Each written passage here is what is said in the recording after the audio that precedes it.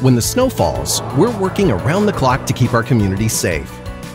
We can't get to all the roads at once, so we have to prioritize, and that affects when we can get to your street. We follow the provincial guidelines for snow clearing. We start with major roads to allow emergency services vehicles to respond quickly. Next are secondary roads and bus routes, which help you get where you need to go. Then, residential streets are cleared after major and secondary roads. It's normal for residential streets to be snowpacked through most of the winter. If the snow keeps falling, we keep replowing major and secondary roads before we get to residential areas. During a declared significant weather event, avoid unnecessary travel as driving conditions are likely to be poor and it may take us longer to clear snow. During a declared snow event, the parking ban is in place so plows can effectively and safely clear roads. Move your vehicle off the road to avoid a ticket or being towed.